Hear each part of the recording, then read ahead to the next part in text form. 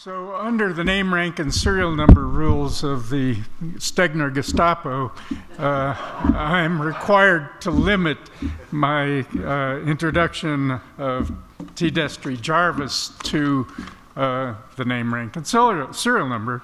And I don't usually comply with rules real well, and this will be one occasion again for them to reconsider my status. But don't worry, it won't be long. The speaker is T. Destry Jarvis, president of the NGO, Outdoor Recreation and Park Services organization.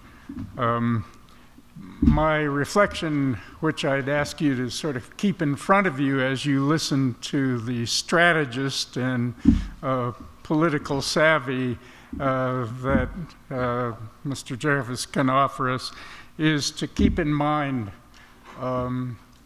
the parallel picture of him as I saw him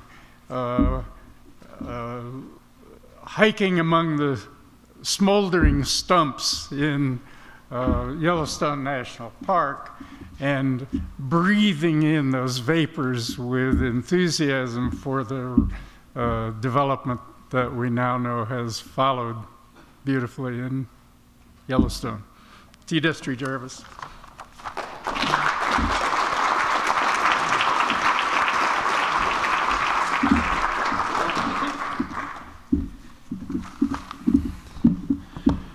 So I'm supposed to talk about parks, politics, and partnerships, and I will talk about each of those things, but also try to make the point that they are inextricably linked.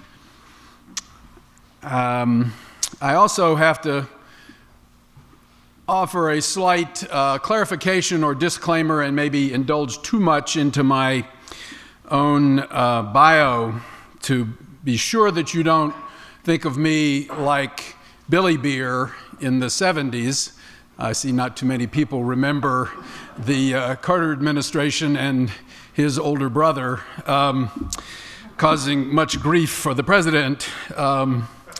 And so let me say that I have spent 45 years in Washington, D.C., 3 of which was in the Army. My last year was in Vietnam. And then 42 years in public policy advocacy for the national parks. I spent 16 years at National Parks Conservation Association, or as Vice President for Policy. NPCA is an organization that would like to think of itself as a partner, but is really more of an advocate and somewhat independent from the Park Service. I spent 4 years as Executive Vice President of Student Conservation Association, which is an organization that recruits young people who hopefully, they hope, will become the next generation of conservationists, employees of the Park Service, Forest Service, Fish and Wildlife, etc. It is a true partner, in my definition of that term, with the National Park Service, and has been since its inception in 1957. I spent 8 years in the Clinton administration as Assistant Director of the National Park Service, political, non-career, senior executive, appointee. I ran the Congressional Affairs Office, the Public Affairs Office, the Tourism Office, and the Partnership Office. But I was not in the Park Service. I was perhaps of the Park Service, but continued my public policy advocacy. One of the 2 directors I worked for once told me that I should dissemble more when I was berating several other employees of the Park Service. I then spent 2 years as Executive Director of National Recreation and Park Association, which likes to think of itself as a professional society of park employees, mostly state and local. I did not stay there long because they hired me to make them more active in public policy and then decided they did not want to be. At that point, my wife of 33 years retired from EPA, and I set up my own consulting practice called Outdoor Recreation and Park Services. And many of my clients are the same suspects that I had worked for before: NPCA, the Wilderness Society, Natural Resource Defense Council, Student Conservation Association, and so forth. During my tenure as a consultant, I've worked for Booz Allen Hamilton when they've had government contracts and needed subject matter expertise. I've done some work for Aramark as a consultant, who's a Park Service concessionaire. But most of my work has been with NGOs who are advocates for particular places or aspects of the mission of the National Park Service. I have also served on a number of nonprofit boards of directors, including the American Hiking Society, the Leave No Trace Center for Outdoor Ethics, the City Parks Alliance, and others that I will not mention. Let me say that since Jonathan is director of the National Park Service, when he became director, the Ethics Office and we personally vowed to have little contact, and I have had less professional contact with him than any of the 11 previous directors of the National Park Service that preceded him, beginning with George Hartzog. And to date myself, age myself even more, I did spend meaningful time with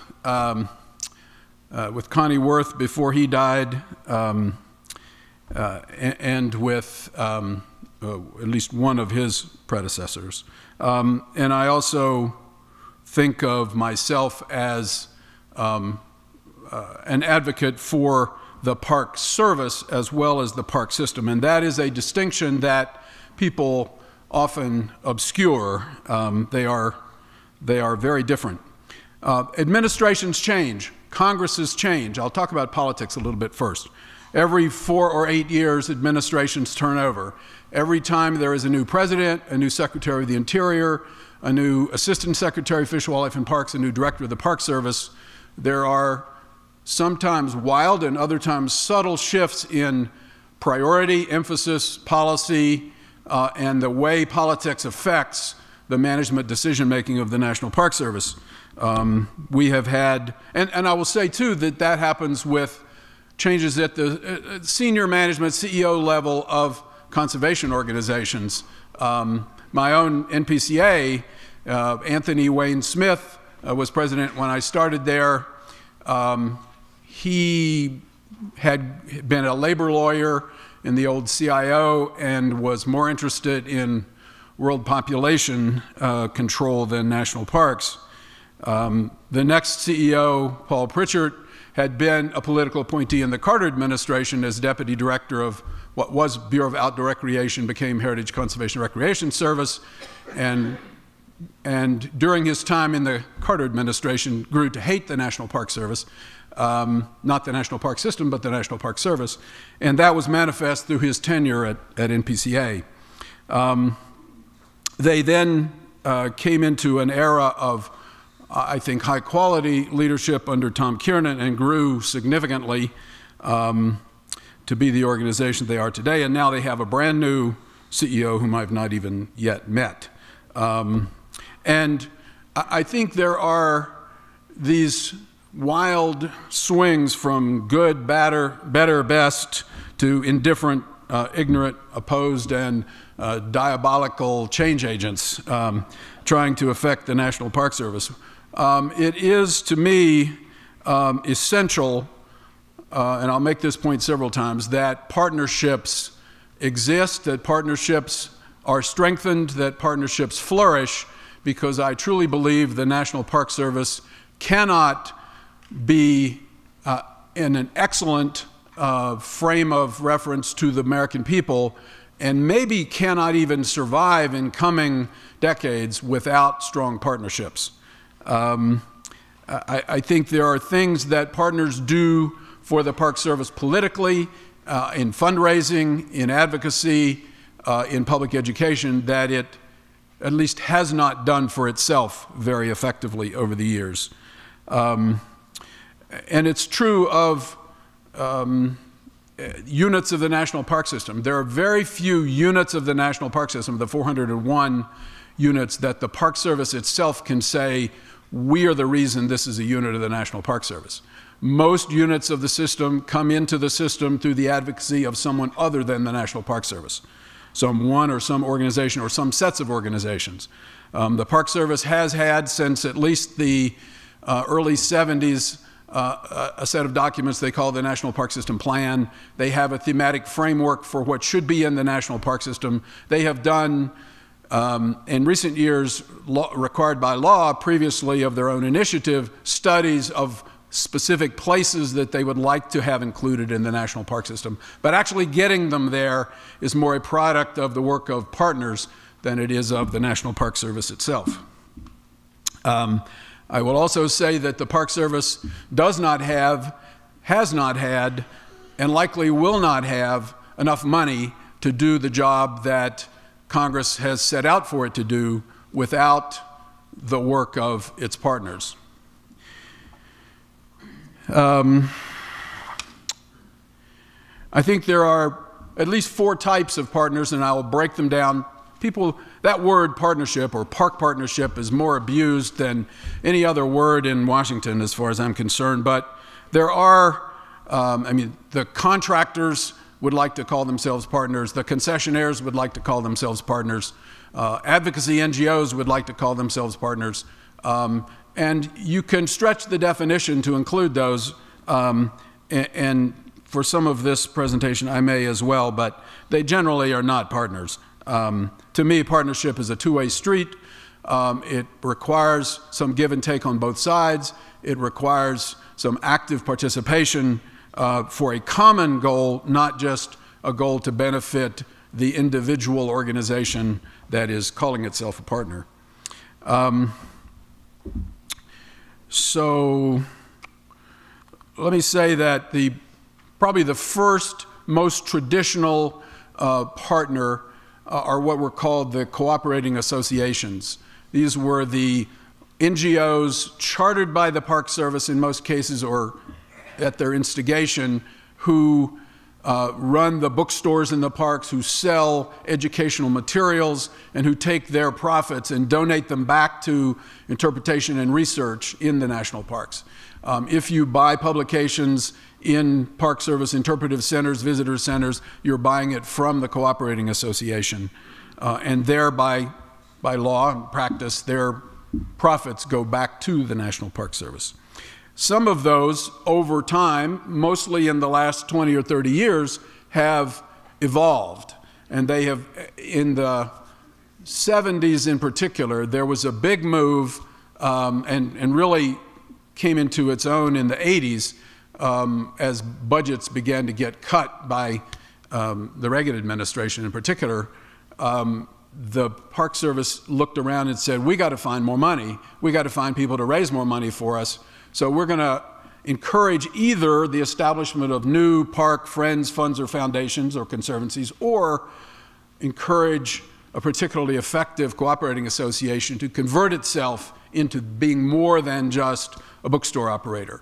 So the best example, the largest, the most successful is the National Park Conservancy, Golden Gate Conservancies at Golden Gate National Recreation Area in San Francisco. That conservancy started out as the cooperating association. It has now raised hundreds of millions of dollars for that park, largely raised in San Francisco and California a little more broadly. They've done incredible things that the Park Service could not have done for itself. The Park Service benefited from having the most entrepreneurial superintendent at the time that the Park Service has ever had in Brian O'Neill. He talked about friend raising, not fundraising, and really established the Conservancy, which has fortunately had a consistent executive director for most of its successful years, as a very effective partner in a whole bunch of different ways that didn't exist before they came into their own. Some of the others, let me say one thing about those kinds of organizations. In 1986, I was invited to Acadia National Park because a group was forming called Friends of Acadia, and there was still another type of superintendent, even more prevalent than the Brian O'Neill type superintendent, who said, if I'm going to have this organization, I'm going to control it. I'm going to write into the bylaws that they cannot do anything that I don't ask them to do. And the then president of the board of that organization invited me up to try to convince the superintendent to think otherwise. And we did in the end, because I said to him, look, the first time something happens with this organization that comes back in the media or through the Congress or some other source that they don't like about what's happening in this park, you will get the blame, whether you had anything to do with it or not, because you have the veto power over what they do. So he agreed to take that requirement out of their bylaws. Acadia, Friends of Acadia, is another very successful NGO partner that was never a bookstore. They raise money.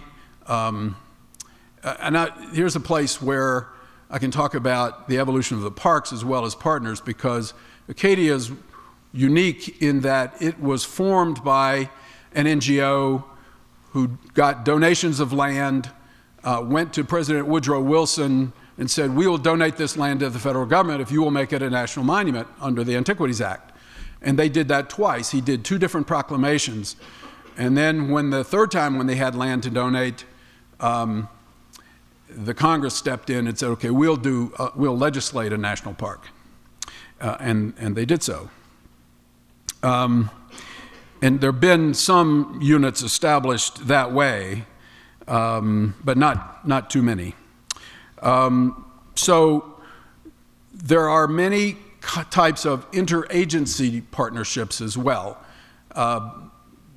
Probably the most current, somewhat modern, although I'm dating myself, it's 20 years ago, when I was assistant director of the Park Service, went to California. We signed a cooperative agreement between California Natural Resources Agency and the National Park Service for the joint management of California redwood national and state parks up on the North Coast.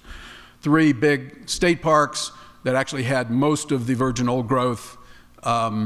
Redwood National Park had been expanded in 1978 with a bunch of cutover land, and the Park Service was inventing restoration process as well as policy in the restoration of those lands, but most of the real old growth was in the state parks. So now we signed this agreement, and there's essentially no boundary. All the signs say national and state parks, all the interpretation is joint, all the resource management is joint. There's a joint maintenance yard. The superintendents are in the same building in adjacent offices. It is really a seamless concept. And it works, when California's budget has been going through the throes it did 10 years ago, and more recently, it was the National Park Service that was keeping the state parks open. But the budgetary reason is not the primary reason to do this or the primary benefit. So beyond Redwood, that concept in California expanded to the state and national parks in the Bay Area around Golden Gate, and into the Los Angeles area around Santa Monica Mountains, and even out in the desert around Mojave National Preserve and the Zazix Research Station and some other state parks in the desert. And so they share staff, money, knowledge, management planning processes, and so forth, and it is a more efficient and effective way to manage a truly large landscape. There are probably, I've done a count of this, another 75 or 80 places around the country where the Park Service and adjacent state parks, or in some cases adjacent city parks, could be doing something very similar to be more efficient, more effective, build political constituency, and carry out the Organic Act's mandate in more effective ways.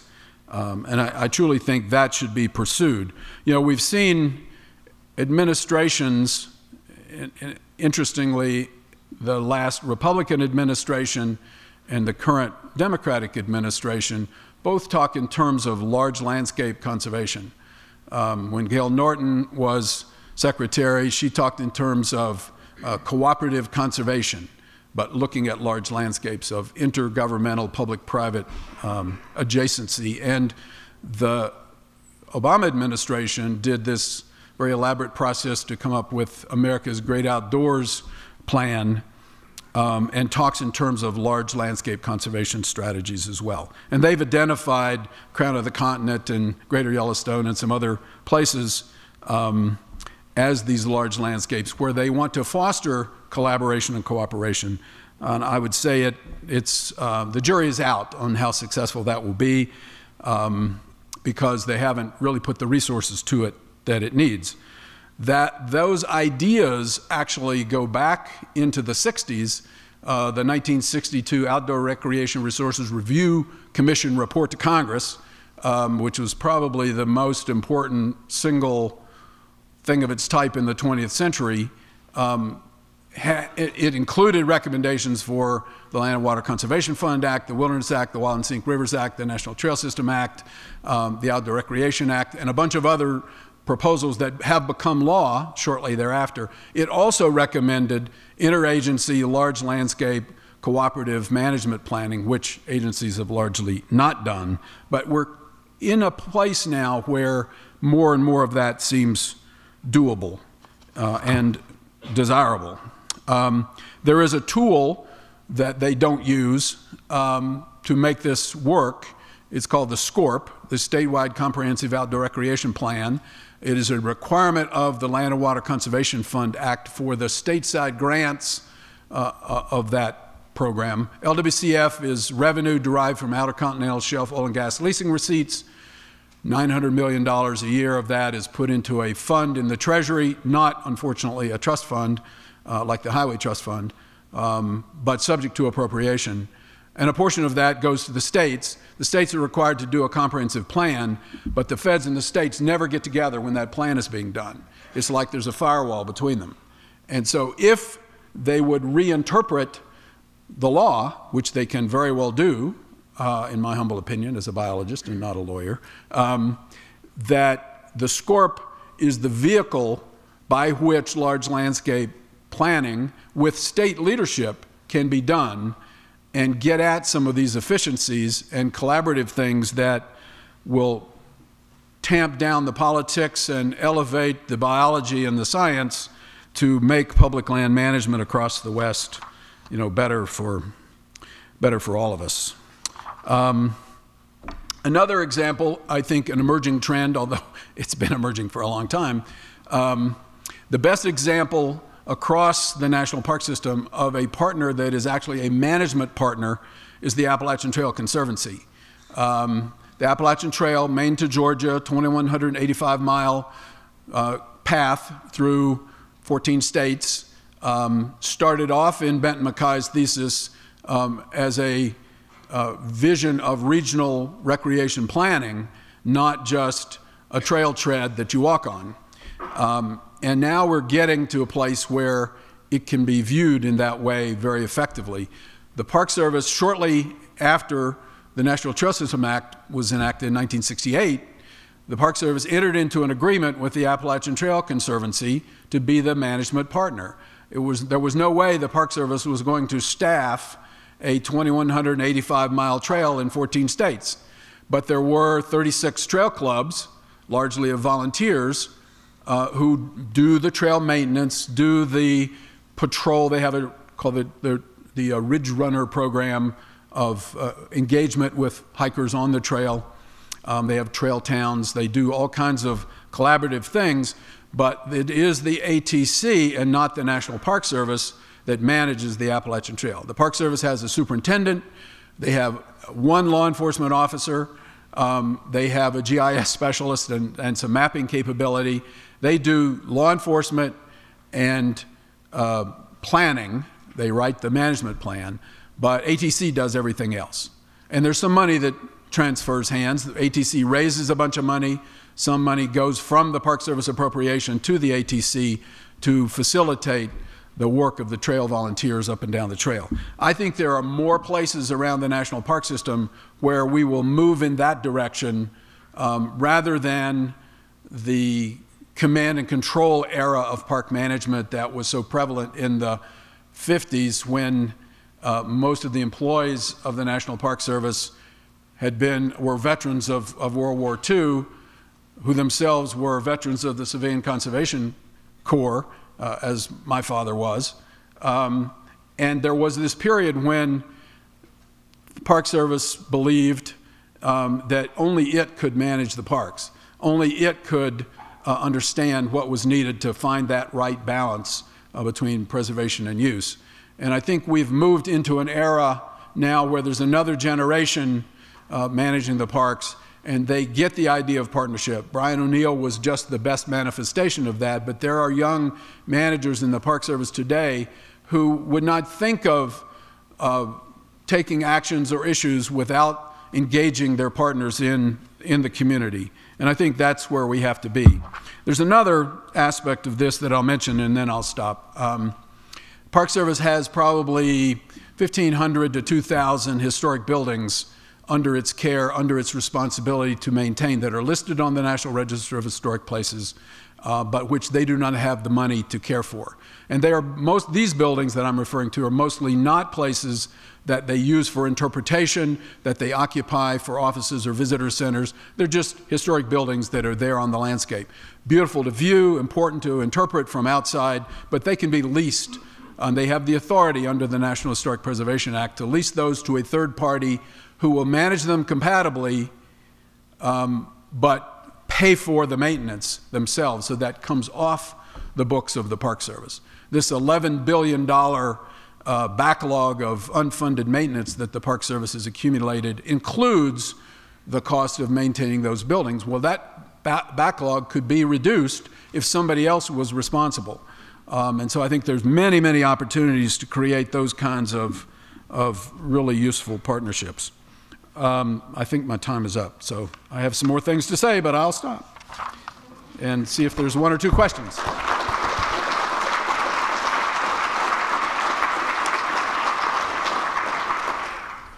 Time for two questions? Yes, sir.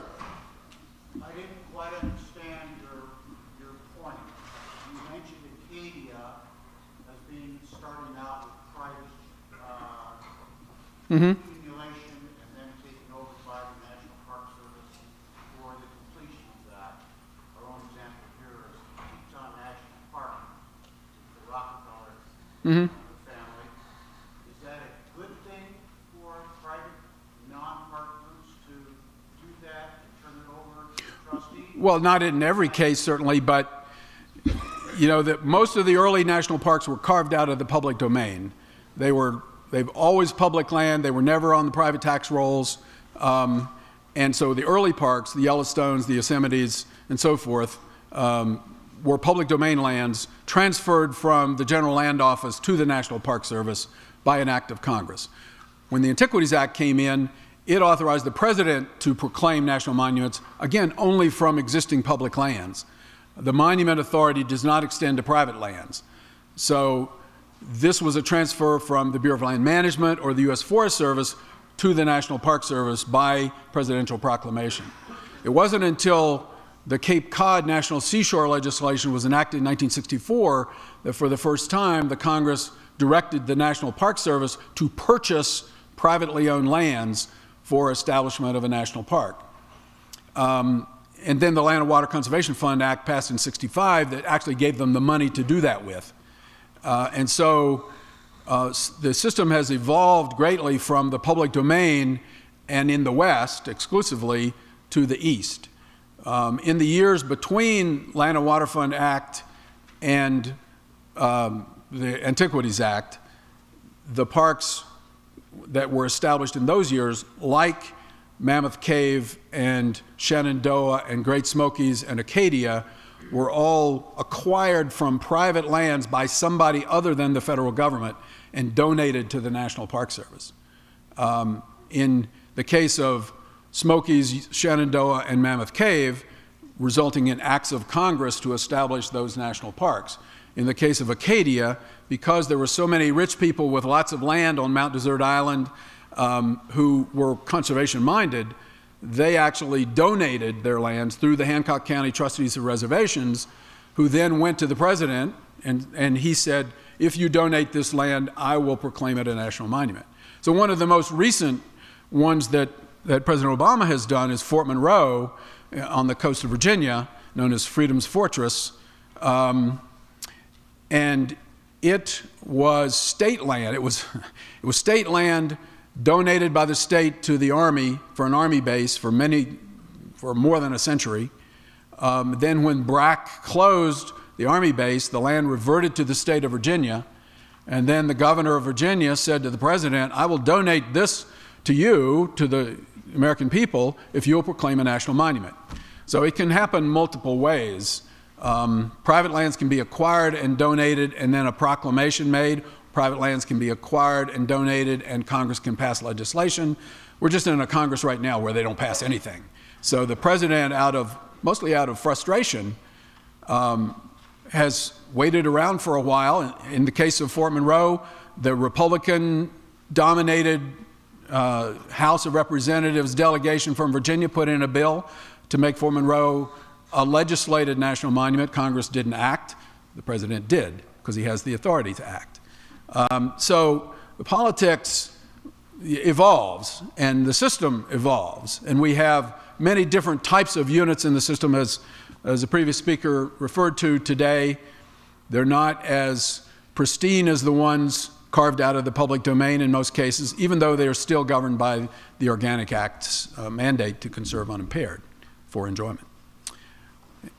Anybody else? Yes, sir. I believe that the concept of the landscape conservation cooperatives grew out of, that idea of stakeholdership. Not only between federal agencies, but also between federal agencies, NGOs, and universities. However, those cooperatives seem to be on the slow burner at the moment. How do you see their future? Well, I think the big thing is, in an era when budgets are really tight, it demands, if people want to move forward, it demands collaboration.